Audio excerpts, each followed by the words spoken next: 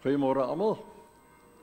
Baie welkom vir elkeen van julle hier vandag. Dit is sommer lekker om almal te sien en weet jy, ons is hier by mekaar in die naam van die Here Jesus Christus. Welkom ook vir besoekers. Ons is baie bly vir die bronkhorstspruiters wat ook daar 'n bietjie slag kom kyk het hier in die mooi wêreld blyk. Baie welkom hier so by ons vanmôre. Ons hoop dat die Here julle sal seën ook saam met ons. En vir elkeen van julle mag ons regtig vandag die goedheid van die Here ervaar en sommer net weet dat Jesus Christus ons Here, ons koning is, want hy is die opgestane Here. Moses ook vandag hier so, dit is lekker, was dat jy ook hier is en bietjie kom kuier daar van die Kaap af. En ons is so dankbaar dat jy daarom ook as jy hier is, draaitjie kan kom maak en stuur liefde groete aan die kant ook. Dan sê, kom ons gee vanmôre ons dankoffers vir die Here en terwyl ons dit doen, dan wil ek gou die afkondigings net so 'n paar sake uitlig. Die heel eerste wil ek hoor wie verjaar hierdie week. Ek weet nou van iemand hier voor wat verjaar. Megan verjaar donderdag. Ek nou gaan kyk wie is hier nog in die kerk wat verjaar. Ek probeer so vinnig koekeloer. Is hier nog verjaarsdagmaats. Dis Heilie Beek is verjaar vandag en Son van Heerden môre. Dinsdag is dit Lia van der Vieren, Anna Strydom. Donderdag is dit Megan en dan Saterdag is dit Mikaela Kutse en Peer van Heerden. Dit is die lot. Dit lyk vir my Megan is net jy. So jy sê jou chocolate moet kom haal. Daar's hy. Baie geluk. Kom ons gee vir haar lekker hande klap. Daar's hy. Baie geluk. Ons hoop is 'n mooi en 'n geseënde jaar vir jou, hoor. En vir elkeen van die ander ook. Dan huweliksherdenkings, is Dirk en Leonie se huweliksherdenking Woensdag. Baie geluk. Ek sien julle twee lyk so geskok asof julle nie weet daarvan nie, maar in elk geval, as 'n ou soveel jare getroud is, ons gaan nou nie eers vra hoeveel nie, nee. Maar dan, dan is dit 'n geseënde tyd in 'n mens se lewe, so baie geluk vir julle.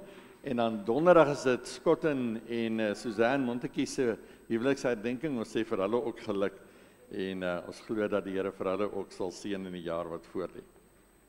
Goed, wat ons afkondigings betref, onthou asseblief die finansiële ouens, onthou ons het direk hier na die erediens, het ons 'n vergadering, so gaan kry maar gou 'n koppie koffie en dan kry ons mekaar in die kantoor vir die vergadering, direk daarna. Dinsdag is ons kerkraadsvergadering, so die kerkraadslede onthou asseblief Dinsdag aan daarvan, en dan wil ek net, ek vinnig kyk hier so op die lysie, ja, die volgende ding wat ek net iets oor wil sê, is natuurlik die wintermark. En julle weet dat ons wintermark oor 2 weke plaasvind. En julle hoor my keel trek sommer toe as ek daaraan dink. Ons kerkraad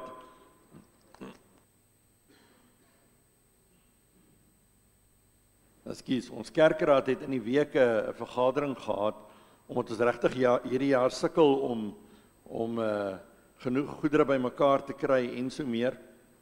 Maar toe het ons besluit om voort te gaan met die mark. Ons verander. Ons gaan die naam so 'n bietjie verander, die fokus so 'n bietjie verander. So ons noem dit nou sommer 'n Burgersfort familiemarkdag. Ons wil die fokus so 'n bietjie skuif na 'n pretdag, 'n dag om die gemeenskap bymekaar te kry en waar ons kan speletjies speel en waar ouers en hulle kinders saam kan speletjies speel. So die gedagte is dat ons boeresport gaan doen hierso op die kerkterrein en die paas en die maas en die oupas en die oumas en die kinders en almal gaan saam speel en ons gaan sommer net die dag saam geniet en saam vreugde hê. Maar as ek nou praat van ons, dan bedoel ek dan nie net ons gemeente nie, dan wil ons graag ons gemeenskap betrokke kry daarbey. So daarom wil ons vra, Philip sal vir ons vroeg in die week sal hy vir ons ook weer nuwe prentjies maak en uitstuur. En dan wil ons vra, stuur dit aan vir almal op jou netwerke, maak hulle moeg, jy weet, Janous maak ons altyd moeg met al die prentjies, maak hulle moeg, gooi hulle toe, op elke groepie wat jy is, jy weet, sit dit op jou status elke dag op WhatsApp, en sit dit op Facebook en oralste, laat almal kan weet daarvan, en dat ons die gemeenskap by mekaar kan kry. So wat ons gaan doen is, ons gaan nog steeds kostalletjies hê, ons gaan nog steeds vleis hê, ons gaan nog steeds groente hê en koeke hê en al die ander, maar ons gaan veral fokus dan op al hierdie pretaktiwiteite. Ons het besluit om die Burgersfort Got Talent, om dit uit te skuif en om dit later in die jaar by die mall te hou. Hulle het vir ons 'n geleentheid gegee en gesê ons kan so iets daar aanbied. by die Tubatsi Mall. So ons gaan die Got Talent skuif soontoe, maar vir 'n later tyd wat 'n dag geleentheid gaan wees net vir die Burgersfort Got Talent, waar ons glo ons baie meer mense betrokke gaan kry. Dan is die ander fokus wat ons wil doen is, ons gaan nie al die stalletjies, al die kosstalletjies hê nie, van hulle gaan ons wel hê. Onder andere gaan ons potjie kos hê nog steeds op die dag, nie die vorige aand nie, maar wel die Saterdag. Maar wat ons ook wil doen is, ons wil dan in die res van die jaar, elke maand, wil ons een Vrydag aand van die maand gaan ons 'n takeaway aand maak, waar mense kan kom kos kry. En dan gaan al hierdie stalletjies kry, die ouens wat die broodrolletjies maak, hulle gaan een aand kry en die pannekoek ouens en so gaan elke span gaan en ons sal voor die tyd die boodskap uitstuur en bestellings kry en so meer. So ons is regtig opgewonde oor hierdie nuwe manier van dink. Daar gaan nog steeds wit olifante wees, so asseblief, die volgende 2 weke maak skoon jou huis en bring alles wat lastig is, bring dit saam hier na die kerk toe, en as jy dit vir ons voor die tyd kan bring, sal ons baie waardeer, want dan het ons tyd om dit te merk en deur te gaan en alles mooi uit te sorteer. Wat ons tog wil vra is dit, en ons het lank as kerkraad verlede week daaroor gepraat, en dit is dat ons as gemeente wil nie op die plek kom, en ons sê dit ons hele lewe deur, solank hierdie gemeente bestaan. Ons wil nie op 'n plek kom waar ons as gemeente uiteindelik finansiëel afhanklik raak van fondsinsamelings. Waar ons sê ons moet nou ons doodwerk aan 'n geleentheid, 'n ding, sodat ons finansiëel ons verpligtinge kan nakom. So ons wil nie daar kom. En daarom julle sal sien ook op die afkondigings is daar so 'n staatjie of so 'n uitdruk van die grafiekie van ons inkomstes en uitgawes. En dit is so dat ons gemeente elke maand teen 'n verlies hardloop, en dan die wintermark of die lentemark en die 10de maand dankoffer help ons om dan nou weer uiteindelik gelyk te breek. Maar dit maak die kontantvloei van die gemeente 'n geweldige ingewikkelde moeilike stelsel. So dit maak dit regtig vir ons moeilik. So daarom weet ons dat die Here vir ons geseën het met genoeg mense, net soos wat hy vir jou en my seën met 'n salaris met 'n inkomste, en dat as ek my 10de vir die Here gee en die Here vertrou dat ek met die 9 tiendes wat hy aan my toe vertrou, dat ek daarmee kan leef, dan het ek genoeg om van te leef. So is dit ook met ons gemeente, en wil ons as gemeente ook vertrou dat die Here in ons geleedere vir ons genoeg mense gegee het aan wie hy genoeg voorsien, sodat ons met ons tiendes wat ons bydra, dat ons alles kan doen wat ons moet, en al ons verantwoordelikhede en ook ons bedieninge kan uitleef. So daarom wil ons regtig 'n beroep op julle doen, terwyl ons nou in hierdie tyd nou hard gaan werk aan hierdie spesiale Burgersfort familiemarkdag, wil ek vra dat ons elkeen regtig voor die Here ons gaan verootmoedig en sê, Here, maar help vir my om ook hierdie geloofstap te kan neem in my lewe, sodat ons dan ook op hierdie manier dit kan, ons verantwoordelikheid teenoor die Here kan nakom. Ons gaan wel nou na die kerkraadsvergadering, gaan ons 'n dag gereël, waar Gelly vir ons oordentlik sal bietjie inligting deurgee rondom ons finansies van die vorige jaar, en dan ook ons begroting, so dan sal ons lekker daaroor saam kan gesels ook. Intussen op die afkondiging sal julle sien, dat daar was versoeke gewees dat ons weer 'n gesinskamp moet hou, ergens, en na 'n plek toe moet gaan. So indien enige iemand belangstel, kontak vir ons. Ons gaan nie 'n blokbespreking doen nie, ons het dit in die verlede gedoen, en dit het ons gemeente 'n henselot geld gekos, want ons moes toe die deposito's betaal, en toe 3/4 van die ouens onttrek, en toe verloor ons al die geld wat ons daar ingesit het. So ons gaan dit nie weer doen nie, maar ons kyk daarna om die 4de tot die 6de Augustus na die eiland toe te gaan. So as enige iemand wil gaan, moet nou nie net gaan bespreek sonder om vir ons te sê nie, want ons wil weet wie gaan. So kontak asseblief heel eers vir Gemeente by die kantoor en sê, hoorie, ons gaan verseker. En dan maak jy jou bespreking of jy nou gaan kamp en of jy in 'n huisie gaan bly en of jy in 'n tent gaan bly, wat jy ook al gaan doen, dan kan jy dit so reël en dan net vir ons bevestig wat jou reëling is agterna, sodat ons daarvan ook kan kennis neem asseblief. Baie, baie dankie. Dan wat ons gebedsversoeke betref, is ons so dankbaar teenoor die Here Jesus vir die tyd waarin ons is. Dis 'n wonderlike tyd, want dis die tyd van die opstanding. Ons leef so in die tyd na Paasfees, wat gaan oor die opstanding van ons Here Jesus Christus. En as daar een ding is wat ons vol met vreugde, dan is dit juist dit. dat Jesus Christus opgestaan het uit die dood. En ons is besig ook met 'n reeks daaroor. So kom ons dank die Here, ons dank hom dat ons uit sy opstanningskrag kan leef. En dan wil ek vra dat ons vandag veral sal bid vir elke ouer wat 'n doopbelofte afgelê het. Elke ouer wat sy of haar kind gedoop het en daarmee gesê het, Here, ek vertrou dat op grond van ons geloof as pappa en mamma, dat op grond van ons geloof dat u ook ons kinders omarm binne in die verbond van Jesus Christus en dat ons kinders ingesluit is. Maar dat u nou vir ons genadetyd gee met hierdie kinders. Genadetyd waar ons die evangelie vir hierdie kinders moet oordra en hulle na die Here toe moet lei. En dat ons in hierdie tyd ook dan dit so sal gebruik om ons kinders te leer van die Here Jesus, om 'n voorbeeld vir hulle te stel, 'n voorbeeld te wees in alles wat ons doen en dat ons kinders ook saam met ons kan groei in Jesus Christus. En dat ons as ouers die voorreg kan hê om ons kinders na die Here toe te lei. So ons wil vra dat ons daarvoor spesifiek sal bid ook vandag dat elke ouer hulle doopbelofte sal nakom en dat ons sal leef tot eer van die Here. Daarmee saam wil ons vra dat jy asseblief sal bid vir Carla Janse van Rensburg. Ek het nou verlede week gesê dat sy is in vir 'n sy het 'n probleem met haar kakebeen en hulle moes toe nou 'n prosedure doen, maar dit is nog geweldig pynlik.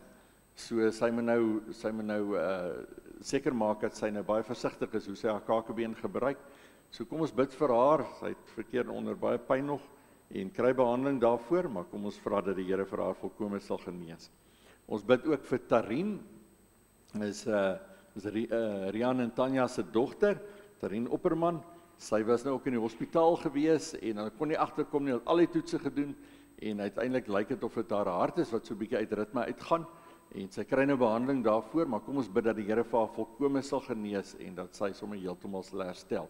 Tarin is ook ingeskakel elke week op ons Veritas groep. Sy is deel van die Veritas of die groep wat die Veritas kursus bywoon. Wil ek net gou seker maak of ek alles het. Ek dink dis die belangrike goed vir hierdie week. Maar nou wil ek vir ons geleentheid gee. Kom ons bid nou sommer vir hierdie mense en ander mense wat julle aan kan dink wat deur moeilike tye gaan. Kom ons word 'n oomblik stil. Dan bid ons vir hulle en dan bid ons vir al en sê vir die Here dankie vir die opstanding en ons bid vir ouers dat hulle ook hulle verantwoordelikheid teenoor hulle kinders sal nakom. Kom ons word stil.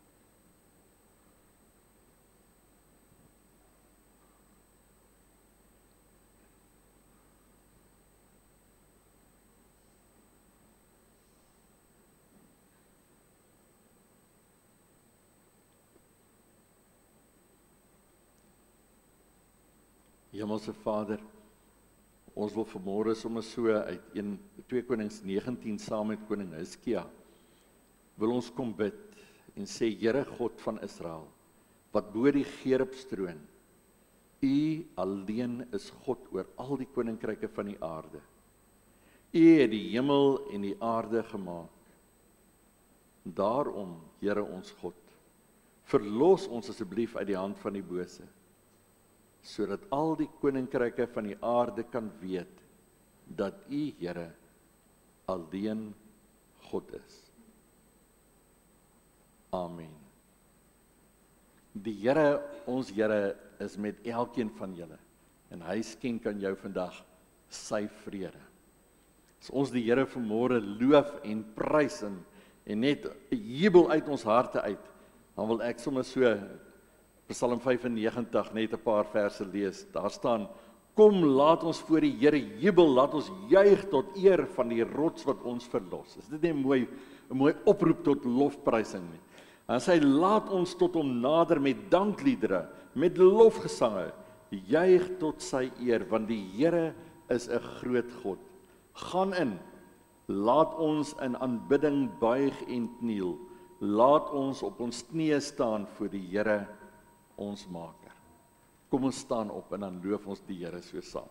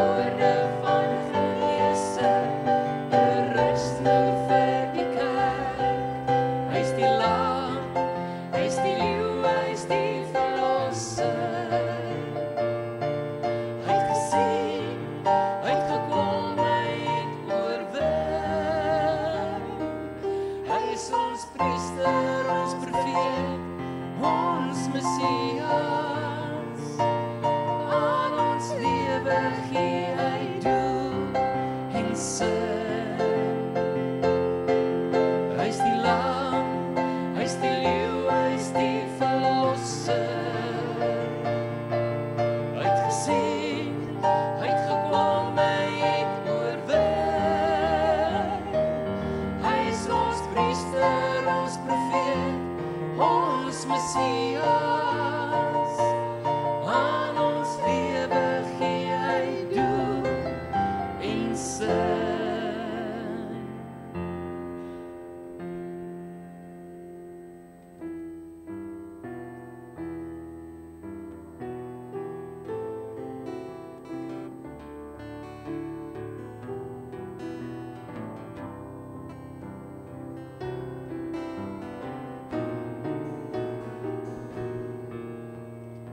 Vader, Heer, ek buig my neer, verwonder my net elke keer, oor U wat alles van my weet, en steeds my God wil wees.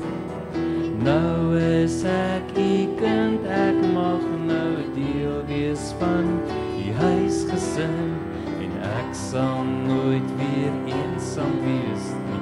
Vader, U is altyd by my, Heer, ek loof en prys U, Heer, ek loof en prys U, Heer, ek loof en prys U, solank ek leef. Heer, ek loof en prys U, Heer, ek loof en prys U, Heer, ek loof en prys U, solank ek leef, Vader, Heer.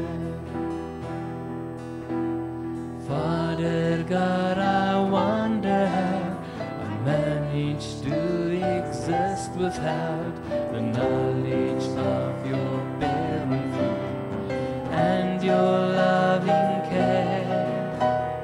Now I am your child, I am adopted in your family, and I will never be alone. 'Cause Father God, you're here beside me. I will sing your praises, I will sing your praises, I will sing your praises forevermore.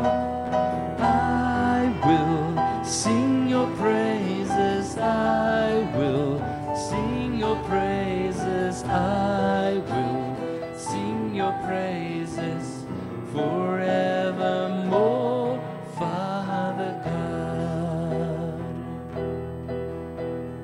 Vader, Heer, ek buig my neer, verwonder my net elke keer, oor U wat alles van my weet, en steeds my God wil wees.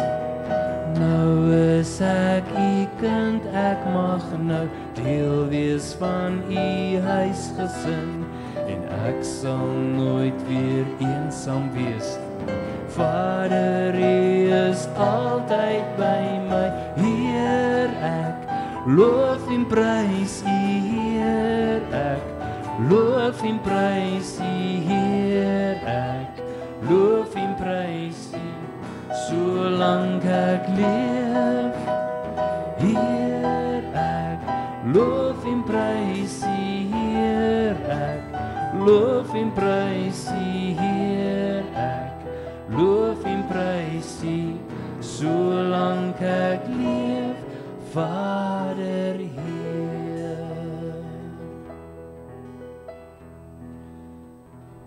Vader, baie dankie vir die voorreg wat ons het om net voor U te kan buig. Dankie Here vir die voorreg wat ons het om te kan weet. U is ons Here, U is ons God, U is ons koning, U is ons verlosser, U is ons trooster. U is die een wat altyd by ons is, wat ons nooit alleen los nie. En Here, dat ons die voorreg het om in U teenwoordigheid te mag wees, te mag ingaan, voor U te kan buig. En ja Here, dat ons saam met koning Hizkia ook kan sê, ons wil kom jubel voor die Here. Ons wil juig, want die Here is ons rots op wie ons staan. En daarom, Here, wil ons tot U nader met dankliedere, met lofliedere, wil ons U aanbid en buig en kniel voor U. Want Here, U is ons maker. U is die een wat vir ons versorg. U is die een wat ons beskerm. Maar Here, U is die een wat vir ons rig op hierdie lewenspad, om die lewe te kan leef, nie as sondaars nie, maar as mense wat opgestaan het in 'n nuwe lewe. En daarom bid ons, Here, dat U vir ons ook sal leer uit U woord uit. Ons dankie vir die woord wat U vir ons gee. Open ons harte, open ons verstand, open ons gees, om te hoor wat U vir ons sê. Amen.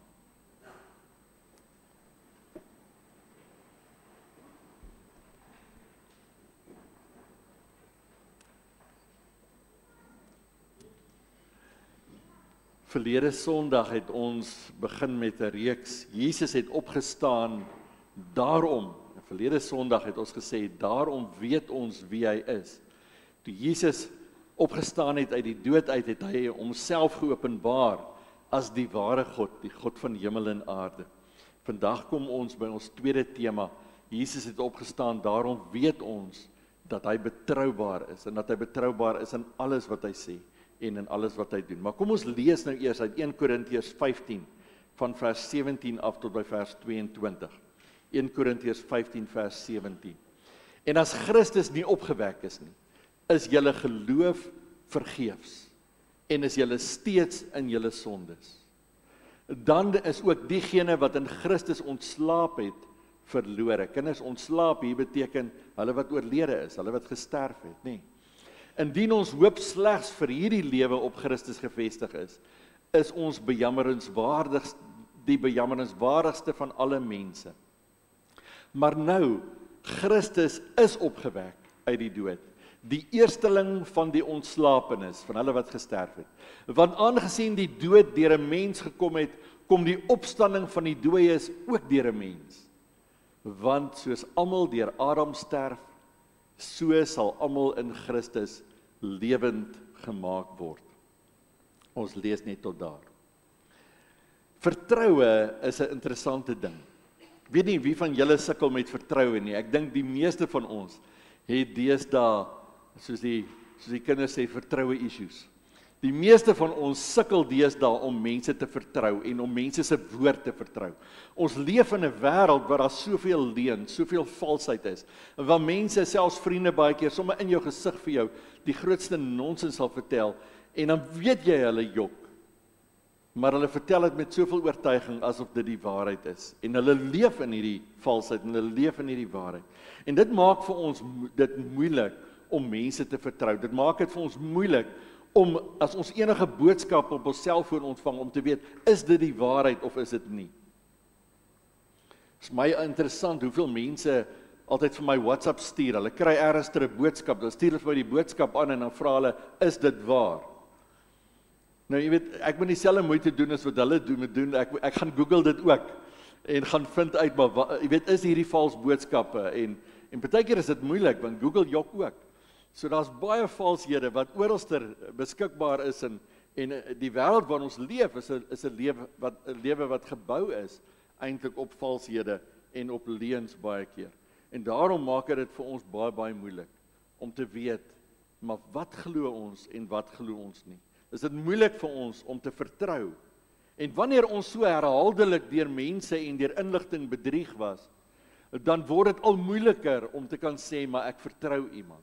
Maar daarteenoor is dit ook waar, dat wanneer ons leef met mense wat naby aan ons is, en ons het mense wat ons weet dat hierdie persone is altyd eerlik, praat altyd die waarheid, dan is dit vir ons maklik om daardie mense te vertrou, om te sê, ek vertrou jou, want ek weet dat jy eerlik met my is, ek weet dat jy die waarheid met my praat.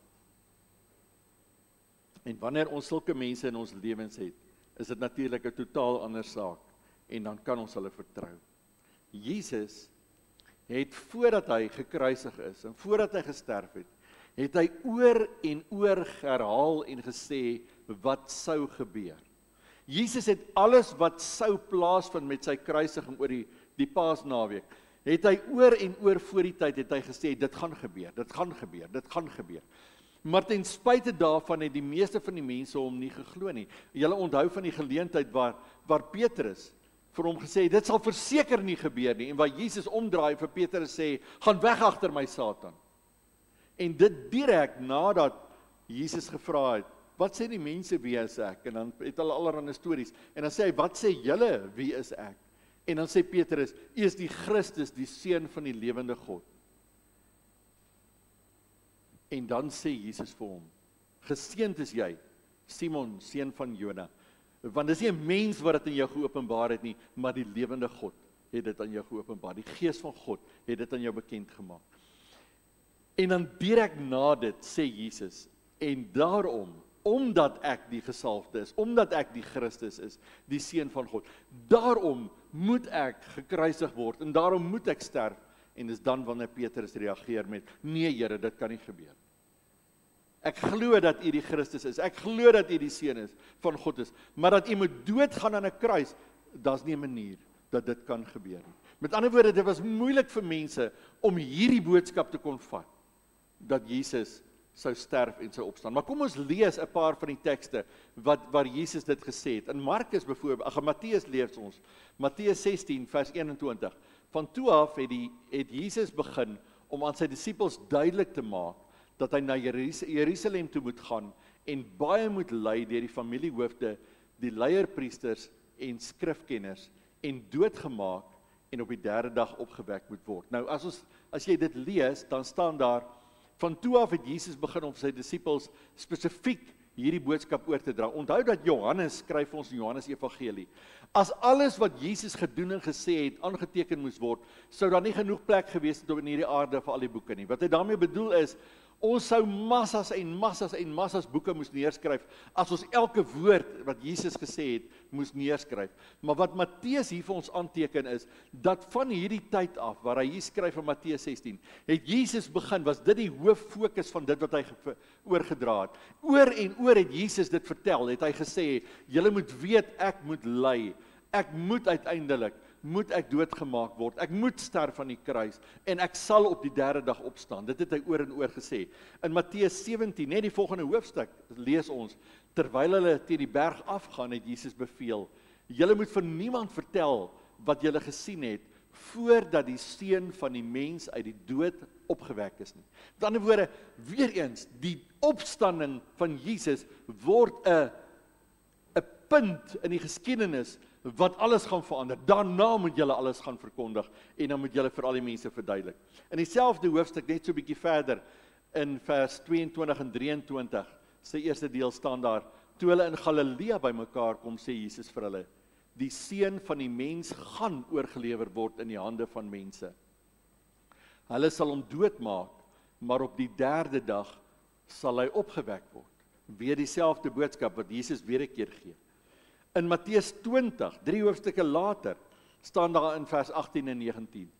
Kyk, ons gaan op na Jerusalem en die Seun van die mens sal oorgelewer word aan die leierpriesters en skrifgeleerdes. Hulle sal hom ter dood veroordeel en hom aan die heidene oorlewer om hom te bespot, te gesel en te kruisig. Maar op die derde dag sal hy opgewek word. Dieselfde wat Jesus weer 'n keer sê, in detail, hy sal gespot word, hy sal gegesel word, hy sal gekruisig word, en hy sal op die derde dag, sal hy opstaan uit die dood uit.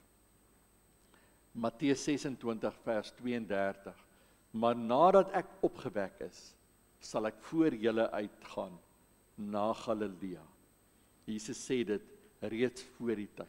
Die interessante is, julle onthou dat 2 Sondae gelede, met opstandingssondag, het ons gelees van die 2 Marias wat by die graf aankom. En dan is dit juis die boodskap, as Jesus vir Maria Magdalena daar ontmoet in die tuin, dan sê hy, gaan sê vir die disippels wat? Presies dit wat hy hier gesê het, lang voor die tyd. Gaan sê vir hulle moet Galilea toe gaan, ek gaan hulle daar ontmoet. En dan is dit waar Jesus aan sy disippels verskyn. Al hierdie tekste, wat ons nou gelees het, verwys na die tyd voor die kruisiging. Met ander woorde, toe dit gesê is, was dit voor die kruisiging en voor die opstanding. En oor het Jesus dit herhaal. Oor en oor het Jesus gesê, dit gaan gebeur, dit moet gebeur, dit sal gebeur, so sal dit wees. Ek sal oorgelewer word, ek sal gegeesel word, ek sal bespot word, ek sal gekruisig word, maar op die derde dag sal ek opstaan uit die dood uit. Oor en oor was dit bevestig. Natuurlik was vir die disippels, was hierdie gedagte aan die kruisiging van Jesus, was 'n verskriklike gedagte. Jy weet, as ons net onsself moet indink, as iemand hier tussen ons, vir wie ons lief is, dan praat ons nie eers van die Here Jesus Christus nie, maar as een van ons lidmate hier moet sê, maar so iets sal met my moet gebeur, dis wat vir my voorlê. Wat 'n geweldige invloed dit op ons lewens sal hê. Maar aan die ander kant moet ons onsself ook afvra.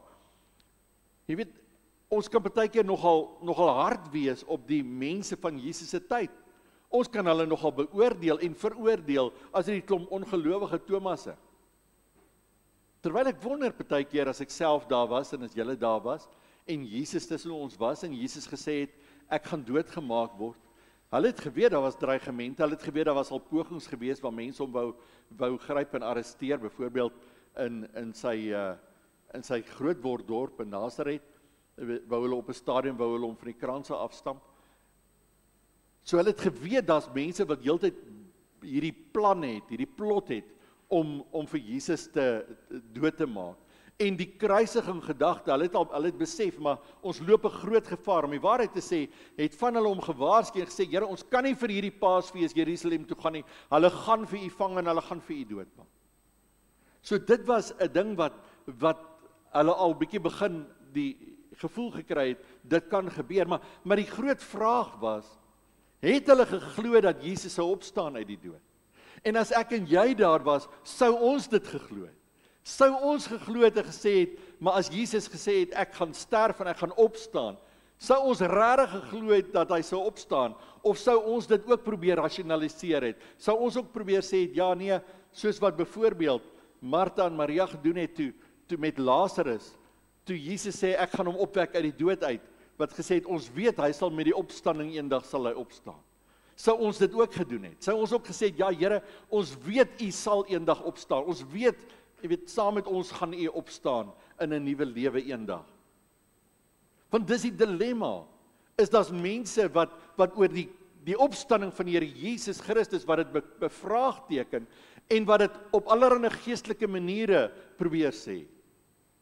Toe ek op universiteit was, het ons 'n dosent gehad, wat kort nadat ek daar weg is, uitgekom het met sy stories, dat die opstanding is so 'n groot, onverklaarbare saak, dat dit baie meer is as om te sê, Jesus het fisies opgestaan, en daarom kan ek nie sê, Jesus het fisies opgestaan.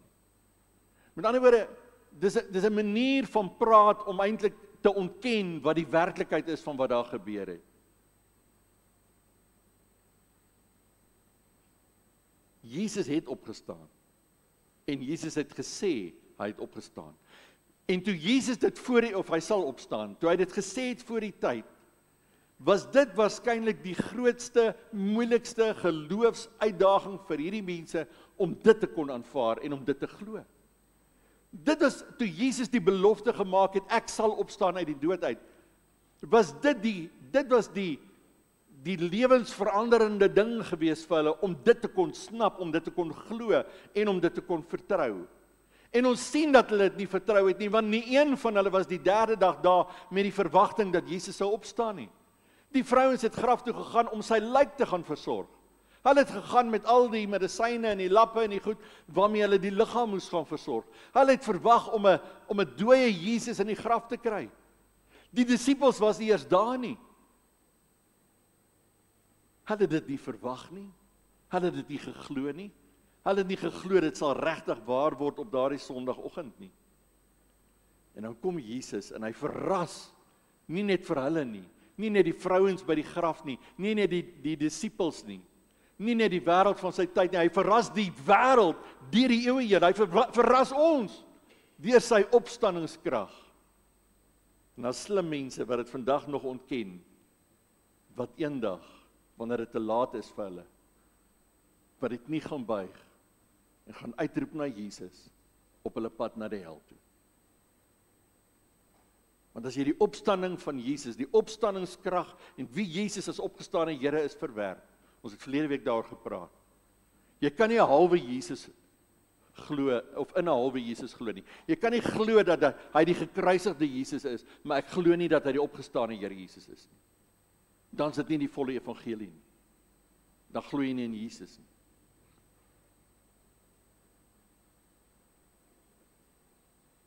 Die oomblik toe hy opgestaan het uit die dood, het hy nie net bevestig wie hy is nie, met ander woorde, dat hy wel die Messias is, dat hy wel die Seun van God is, dat hy wel volkome God is, net so wat hy volkome mens is, so wat ons verlede Sondag gesien het nie. Maar dit bevestig dat hy betroubaar is in alles wat hy sê en doen. Selfs in dit wat waarskynlik die moeilikste ding was om te glo. Die moeilikste ding was om op te hoop. Die moeilikste ding was om te vertrou dat Jesus, nadat alles wat daar gebeur het, en nadat hulle gesien het hoe stikkend en vervlenter sy liggaam was, en hoe hy gesterf het aan die kruis, dat daardie liggaam, daardie mens, kan lewendig word, was 'n ondenkbare gedagte. En tog het hy dit gedoen. C.S. Lewis het in sy boek Mere Christianity, het hy geskryf, as dit nie was vir die opstanding van Jesus nie, sou dit beteken dat of Jesus as mens op aarde mislei was, of dat hy doelbewus mense mislei het, want hy het dit net te veel kere gesê.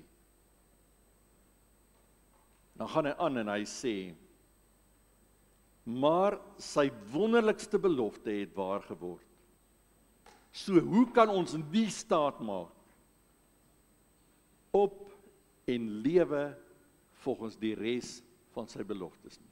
Hoe kan ons dan nie die res van sy beloftes, die res van wat hy sê, ook glo nie? As hierdie die groot, ek wil sê life-changing, lewensveranderende belofte was wat hy gemaak het, ek gaan opstaan.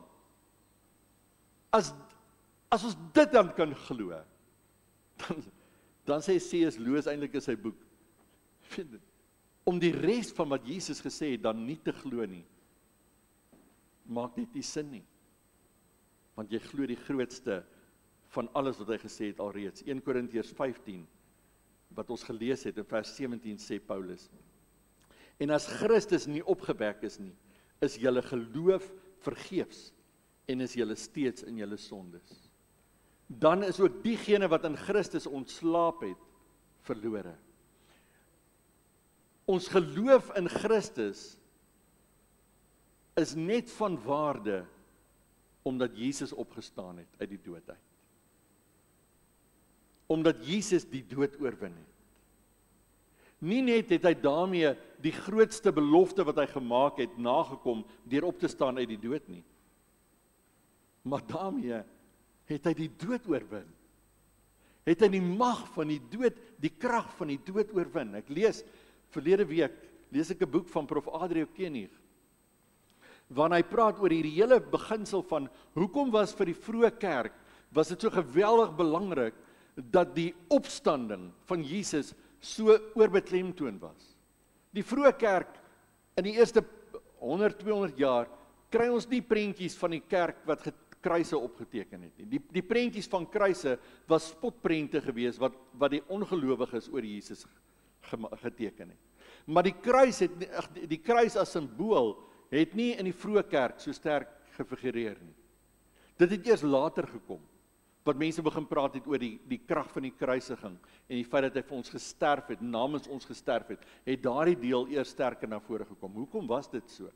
En dan sê hy, die een rede natuurlik was dat in die tyd wat hulle geleef het, was die kruisiging was so 'n algemene manier van teregstelling, en was so 'n geweldige vernederende, verskriklike, gewelddadige manier van om mense dood te maak, dat hulle dit amper half uit hulle kop uit wou kry. En dat die prentjie wat die eerste ouens gehad het van Jesus self wat hang aan die kruis, dat dit so skrikwekkende prentjie was. Maar dan sê hy 'n belangrike ding. Hy sê die groot ding was dat Jesus sterf in die plek van ons sonde. Met ander woorde, hy is die paaslam wat namens ons sterf en namens ons die prys betaal. Maar in 'n sekere sin het die Jode in daardie tyd die eerste mense wat die evangelie gehoor het, hulle het 'n manier gehad om te deel met sonde. God het dit vir hulle gegee. God het vir hulle gesê, jy kan kom, en jy kan na die tempel toe kom, en jy kan jou sonde kom bely, en jy kan 'n offer bring in die plek van jou sonde. So vir hulle was die om te deel met sonde, om van sonde vergifnis te kry, dit was nie die heel grootste behoefte nie. Die groot dilemma was die dood. Die dood was die groot ding waarmee niemand kon deel nie. En die feit dat Jesus opgestaan het en gesê het, julle is nou saam met my lewend gemaak, en aan elkeen van julle wat in my glo, beloof ek, dat jy weer sal opstaan. Dit was die groot aantrekking van die evangelie, en dit het hulle lewens totaal verander.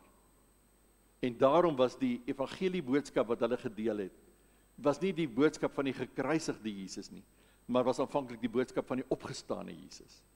Nou, mettertyd, later van tyd, het hierdie twee in balans gekom, want die een kan nie sonder die ander, die Jesus moes sterf sodat hy kon opstaan. Maar dikwels word daar gesê dat tot vandag toe nog is die dood die grootste verleentheid van die mensdom. En daar's verskillende redes waarom dit gesê word. Iemand het in Forbes geskryf, op hulle webblad geskryf, dat die dood is die grootste verleentheid van mense, want nou beland ek in 'n posisie waar iemand anders my sake moet afhandel. Die oomblik wanneer ek sterf, dan kry iemand anders die verantwoordelikheid om my huis te kom skoonmaak, om my boedel af te handel, om my besigheid uit te sorteer, om uit te vind, was my belasting op datum of was my belasting nie op datum. Al hierdie goed, iemand anders te kry die verantwoordelikheid, en daarom is dit 'n verleentheid, want iemand anders te krap deur al my goed, en gaan deur al my goed. En daar's niks wat nou mee weggesteek is nie. Maar dis maar een kant van die saak. Ek dink die groot rede waarom dit genoem word die groot verleentheid van die mensdom, is omdat ons in ons slimmigheid en in ons soeke na mag en oorwinning oor verskillende goed in die lewe, dat ons so die idee het, dat ons alles kan regkry en alles kan doen, maar daar's een ding wat ons nie kan ontsnap nie, en dit is die dood. Uiteindelik weet ons, dis 'n dag wat voorlê vir elkeen van ons. Ons kan dan nie daarby verbykom. Ongeag hoe slim jy is, hoe geleerd jy is, hoe ryk jy is, hoe bekwaam jy is, hoe bekend jy is, hoe innoverend jy is in jou lewe, ongeag wat jy doen en wat jy ook al kan aanvang, tot die rykstes in hierdie wêreld, sterf op dieselfde manier as wat 'n boemelaar in die straat sterf met niks. Dit word partykeer genoem die groot gelykmaker. Binne in die boeddhisme is dit interessant dat wanneer iemand begrawe word, ek was so slag of wat by 'n begrafnis van 'n Chinees wat 'n boeddhis was, en wanneer hulle die liggaam, die kus in die graf sit, dan draai almal hulle rug na die graf toe. Want hulle sê dis ongeskik om toe te kyk op daai persoon se grootste verleentheid, dat hy of sy gesterf het. Maar Paulus sê, vir ons, wat in Jesus Christus is die dood hier op aarde, is wat? Is vir ons 'n wins. Hy sê dis vir ons 'n wins, want dit vat ons in die ewige, in die vrylewe, in die volheid van lewe in. Dit breek, dis die oomblik wat ons deur die glas stap, of deur die deur stap, in die volheid van wat lewe is. En daarom is dit vir ons nie 'n verleentheid nie, maar is dit vir ons eintlik 'n oomblik van oorwinning. Maar omdat dit vir die wêreld so 'n geweldige verleentheid is die opstanding van Jesus soveel te meer die oorwinning wat verkondig moet word, wat ons aan hulle moet oordra, wat ons vir die wêreld moet laat weet, dit is waar, dat Jesus opgestaan het uit die dood. Dis 'n oorwinning omdat Jesus self opgestaan het, omdat Jesus as die seun van God kom sterf het as seun van mens, opgestaan het as seun van God tot ewige lewe en daarmee opgevaar het na die hemel, vir ons 'n plek voorberei van waar hy weer sal kom en sal oordeel oor hulle wat lewe, hulle wat reeds gesterf het, maar waar hy vir ewig en ewig en ewig op die troon sal sit en ons in sy heerlikheid kan deel. Maar is ook 'n belofte. Sy opstanding is 'n belofte vir jou en my. Dat as jy glo, met jou hele lewe glo, as jou geloof 'n lewende geloof is, wat jou lewe verander, wat jou lewe nuut maak, dan is die belofte, Jesus se belofte, sy belofte wat nie alleen bevat nie, sy belofte wat verseker geen onwaarhede insluit nie, is sy belofte aan ons, dat elkeen van ons sal opstaan uit die dood. En dis die punt wat Paulus in 1 Korintiërs 15 wil maak, as hy praat oor die opstanding van die vlees. Dan sê hy in vers 19, gaan hy aan, hy sê, indien ons hoop slegs vir hierdie lewe op Christus gevestig is ons die bejammerenswaardigste van alle mense. Maar nou, in Christus, Christus is opgewek uit die dood, die eersteling van die ontslapenis. 'n Mens wil sê, hoe verskriklik is dit nie? Indien 'n mens sou dink, dat die lewe gaan net oor hierdie lewe op aarde. Hoe verskriklik moet dit wees vir 'n mens wat dink, dat die lewe draai net oor dit wat hier op aarde plaasvind. Net op die vleeslike lewe hier wat ons hier op aarde het. Ek het Vrydag 'n troue gehad en toe ek vir die paartjie verduidelik die beginsel van dat die twee sal een word, dan staan daar en hulle sal een vlees word. Die Hebreëse woord daarvoor is bashar. Die woord bashar beteken nie net vleeslik, fisies nie. Dit beteken alles wat ons leef terwyl ons hier op die aarde is. Terwyl ons in hierdie liggaam is dit die volheid van hierdie lewe. So met ander woorde, as ons in 'n huwelik is ons een, maak God ons een in alles wat hier op aarde is, kom daar 'n eenheid tot stand. Ongelooflike mooi beeld. Maar hoe treurig en tragies en hartseer is dit, dat sommige mense dink, dat hierdie tyd, hierdie bashar tyd, hierdie vleeslike tyd, hierdie tyd wat ons op aarde is, dat dit die enigste lewe is. En dan kom dit tot 'n einde. Dat die tyd tussen jou geboortedatum en jou sterftedatum, dit was jou lewe, en dan is dit klaar en verby. Wat 'n verskriklike gedagte om te dink, dat terwyl ons hier op aarde is, party mense se lewens is makliker as ander ouens se lewens. Daar's mense wat vandat hulle gebore word, totdat hulle sterf, net swaar het. Net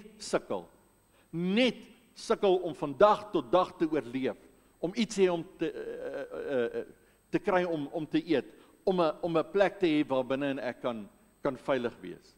Dis alwaaroor hulle hele lewe gaan. Hoe verskriklik moet dit wees om dan te dink dat dit die enigste lewe was wat daardie persoon ontvang het.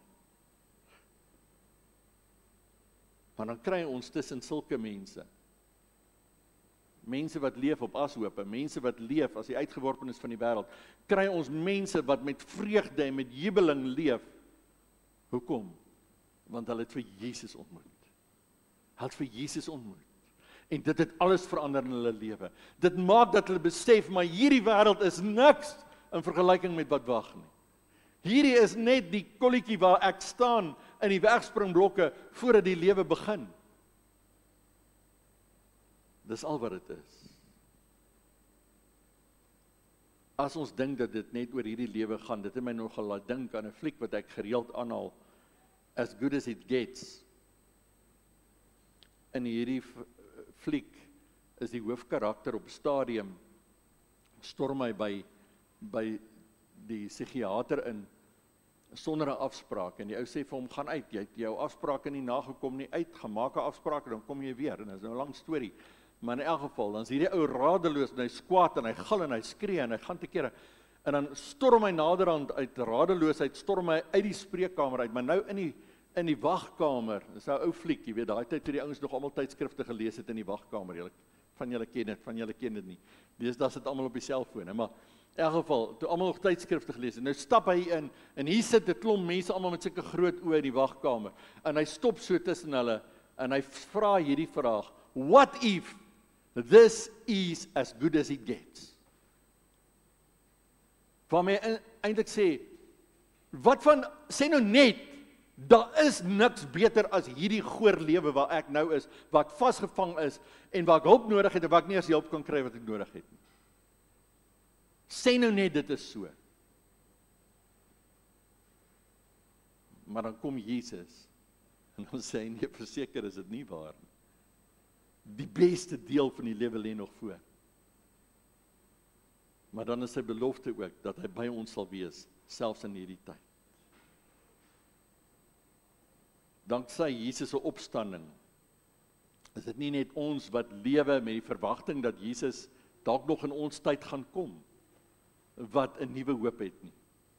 Maar het hulle wat ons vooruit gegaan het, hulle wat ons slaap het, volgens die 2020 vertaling, hulle wat met ander woorde reeds gesterf het in Christus Jesus, hulle gaan saam hierdie volheid van die heerlikheid in.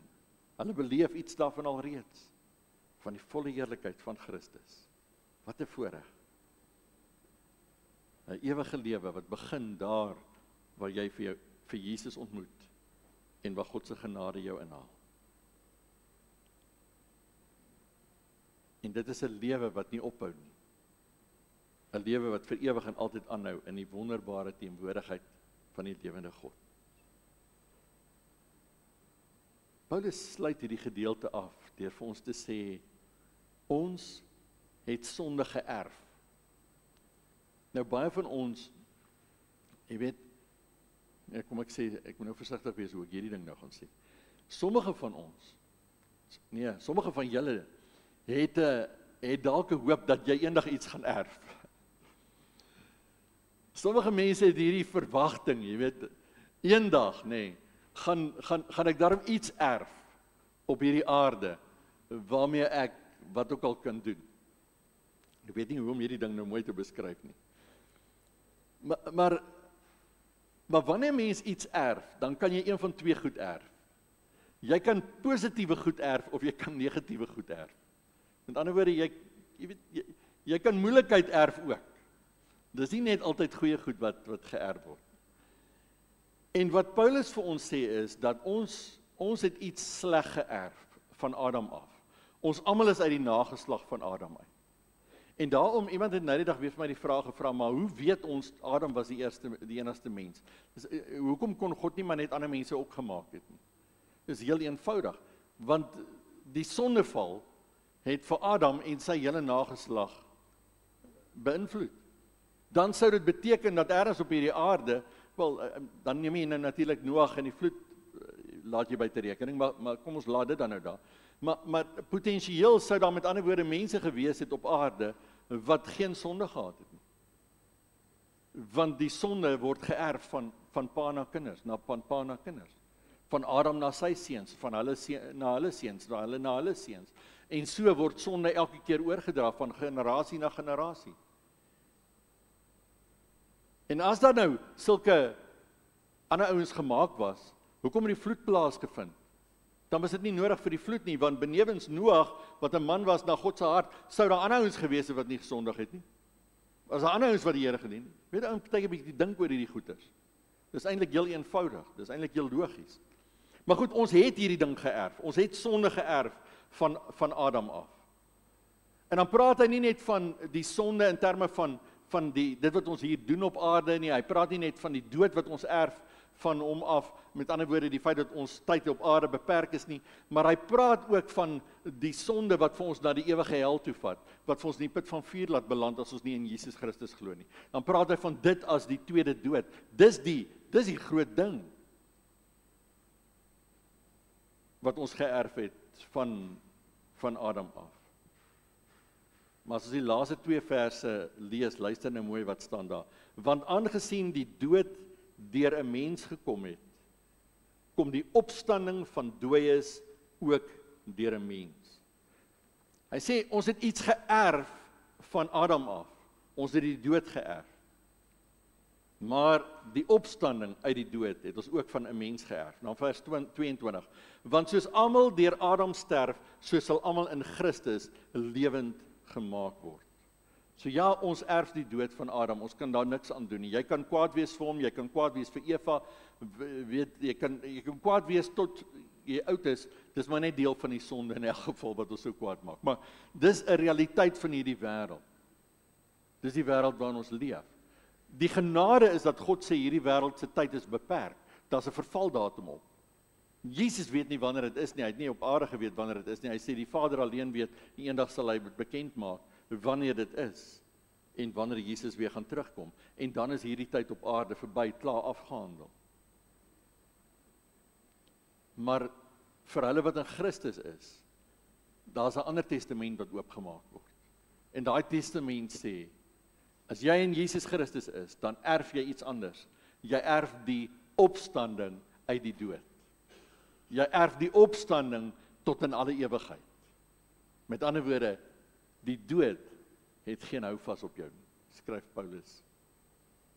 Die dood se angel is verwyder. En omdat dit waar is, daarom is al die ander beloftes wat God gemaak het, wat Jesus gemaak het, is ook waar. Ek wil net vinnig 'n paar van hulle lees, ek gaan hulle net lees. Matteus 16 vers 24. Toe het Jesus vir sy disippels gesê, as iemand my wil navolg, moet hy homself verloon en sy kruis opneem en my volg. En luister nou mooi. Want wie sy lewe wil red, sal dit verloor, maar wie sy lewe ter wille van my verloor, wat is die belofte? Hy sal dit vind. Sy belofte is die lewe wat hy vir ons gee. Johannes 6 vers 37.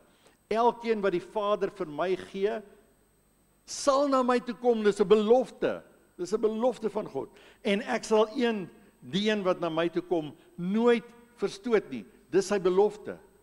Hy sê as jy na Jesus toe draai, as enige mens op hierdie aarde na Jesus toe draai, dan sal hy hulle nie verstoot nie. Maak nie saak met wat se sonde, met wat se verskriklike goed hulle voor hom kom verskyn nie. Markus 10 vers 29.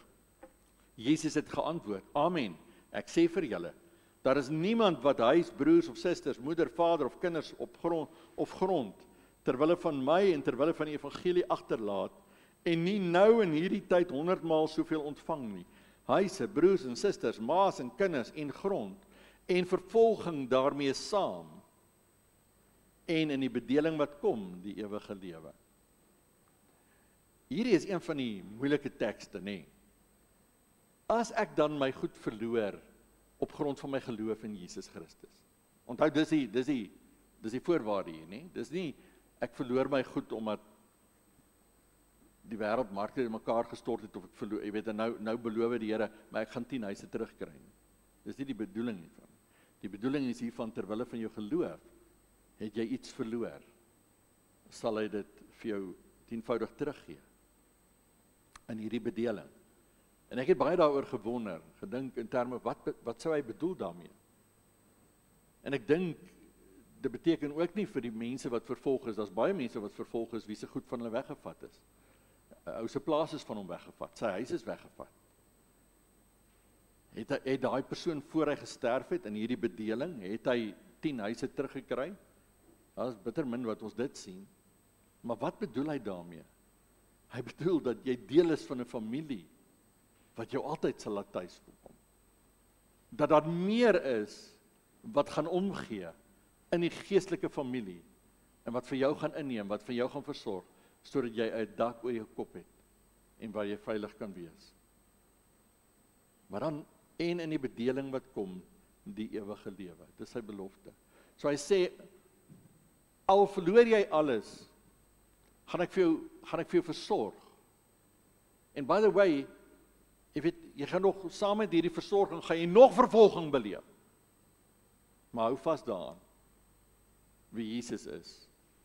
Want in die bedeling wat kom, het jy die ewige lewe, wat die dood en sonde en vervolging en dit alles nie meer tel nie.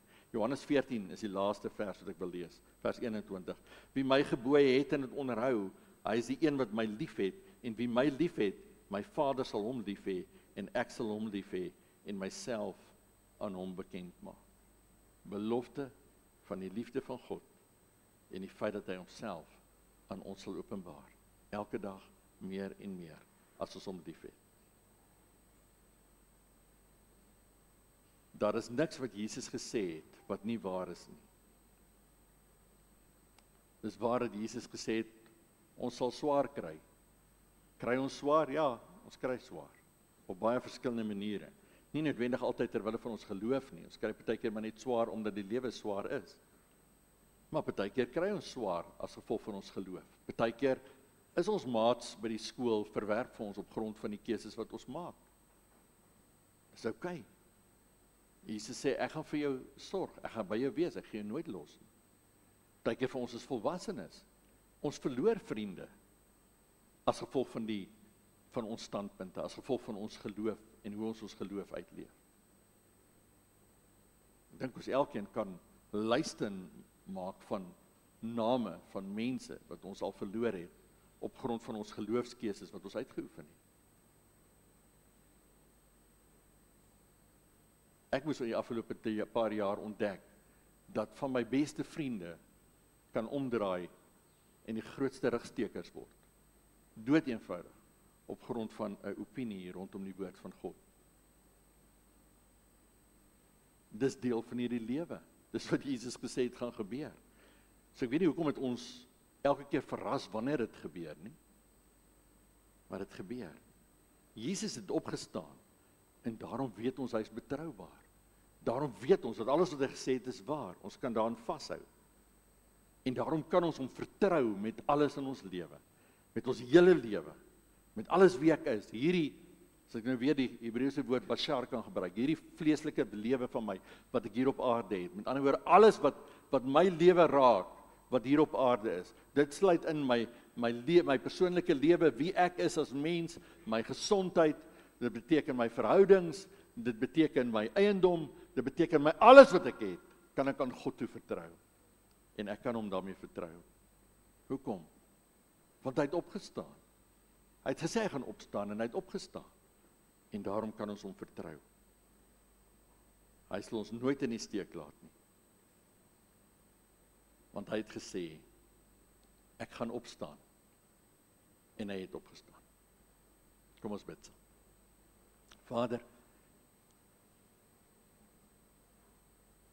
selfs vir ons, aan wie die evangelie so bekend is, bly die opstanding van Jesus Christus te groot vir ons om ten volle te begryp.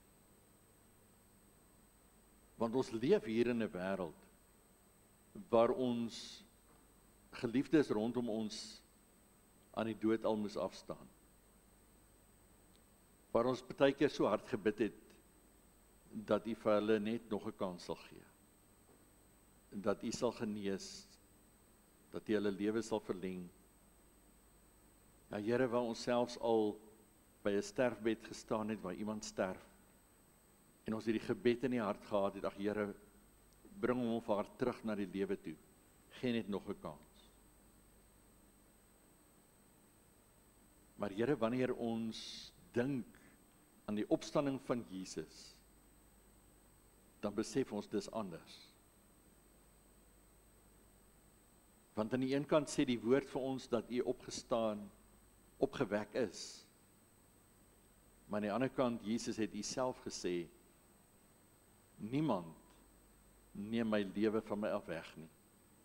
Ek lê dit self af, en ek neem dit self op. En Here, vir ons is dit te groot om te verstaan. Dis 'n goddelike waarheid. Maar ons glo dit, want U het dit bewys. U het verskyn aan 'n klomp mense, wat dit aangeteken het, by verskillende geleenthede. En ons leef vandag uit die opstandingskrag van Jesus Christus. Dis wat ons hoop gee. Dis wat ons lewe vul met nuwe vreugde, selfs wanneer daar nie altyd rede tot vreugde is nie. Dit is wat ons vul met 'n nuwe vrede, Here, wanneer die wêreld elke stukkie vrede uit ons wil uitdruk en uitpers. Dan vind ons weer vrede by U. Dan kan ons lag in moeilike tye. Dan kan ons juig oor wie God is, selfs wanneer dit voel of die hele lewe teen my gedraai het. Dankie Vader, vir die oorwinning aan die kruis. Dankie dat ons U kan vertrou met ons hele lewe, want U is God. En Jesus het weer eens die waarheid van U woord kom bewys. Deur te sê wat hy gaan doen en dit te doen. Selfs tot die ekstreme plek waar U gesê het U sal opstaan en U het opgestaan. Ons dank U daarvoor.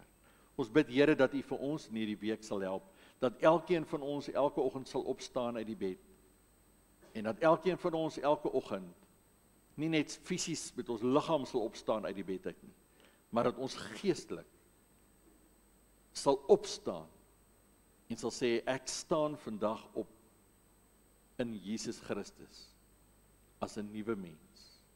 Ek bid dat die Here my denke vandag sal vernuwe, sodat ek as nuwe mens vandag sal leef tot eer van God. Here, ek bid vir elkeen wat hier teenwoordig is, elkeen wat ingeskakel is op die erediens, elkeen van ons gemeente wat nie ingeskakel is nie, in ons gemeenskap bid ons vir elkeen, hulle wat U ken, hulle wat U nie ken nie, hulle wat dink hulle ken U, maar wat U nie ken nie. Hulle wat leef met 'n sekerheid oor hulle toekoms en hulle wat leef met 'n vals sekerheid oor hulle toekoms. Bid ons Here, dat die opstanningskrag van Jesus Christus in elke hart sal deurbreek. En bid ons Here vir herlewing, bid ons vir bekering, bid ons vir nuwe lewe. Bid ons Here vir mense wat die durf het van hulle geloof, wat opstaan vir dit waarna hulle glo. Wat nie een ding glo, of sê hulle glo een ding, maar 'n ander ding lewe nie. En bid ons Here vir nuwe mense, nuwe lewens, in die naam van Jesus Christus, die opgestane Here, hy wat beloof het, en dit gedoen het. Amen. Kom ons sluit af met die pragtige lied, hy wat kom woon in die skuilplek van God, hy mag oornag in sy skadu. Dis die uitnodiging, dis nog 'n belofte van God, waarmee ons uitnooi en sê, as jy in God se teenwoordigheid, in God se skaduwee kom oornag, as jy elke dag lewe in God se teenwoordigheid, dan sal hy altyd met jou wees.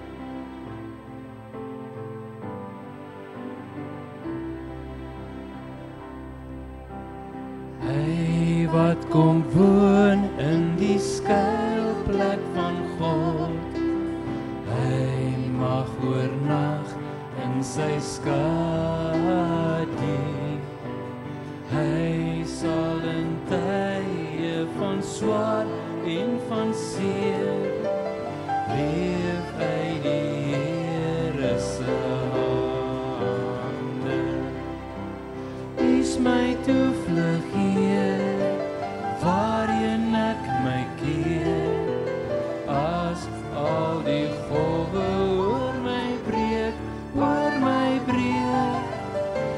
my in U hand, omvou my elke kant, op U alleen Heer, sal ek bly vertrou, ek sal hom red, wat my lief het, sê God, hy wat my ken, hou ek veilig, wanneer hy bid, sal ek luister na hom, en in sy nood hom beveilig, is my toevlug Heer, waarheen ek my keer, as al die golwe oor my breek, hou my in U hand, omvou my elke kant,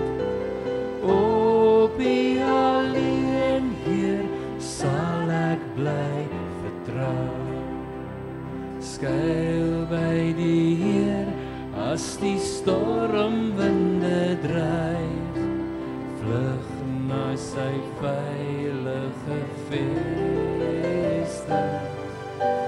Hy sal jou dra en beskud elke dag, hy jou bewaarde, jou skuiling. Is my toevlug, Heer, waarin ek my keer, as al die golwe oor my breek, hou my in die hand, omvou my elke kant, op die alleen Heer, sal ek bly vertrou.